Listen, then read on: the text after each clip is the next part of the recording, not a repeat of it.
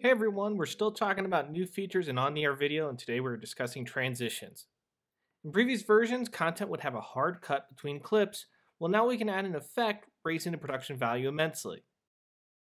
For this example, I'm going to grab all my clips in the playlist, go to Attributes, Start Transition, and choose the classic cross dissolve.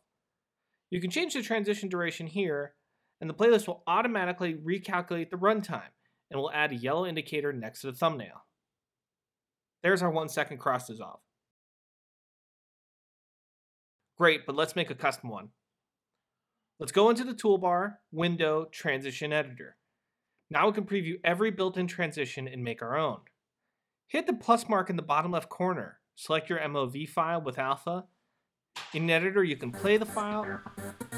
You can scrub through the timeline.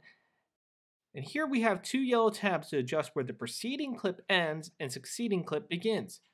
This is the best part. Hit the magic wand and it automatically moves the end of A to the first full opacity frame of the animation and the first frame of B to the last full opacity frame. I'm going to go ahead and tweak the points manually. Then select a good frame of your animation and click the camera to make a thumbnail. Your animation is ready. Select the clip, select your transition. Notice it already marked its transition duration. Now let the preceding clip play out.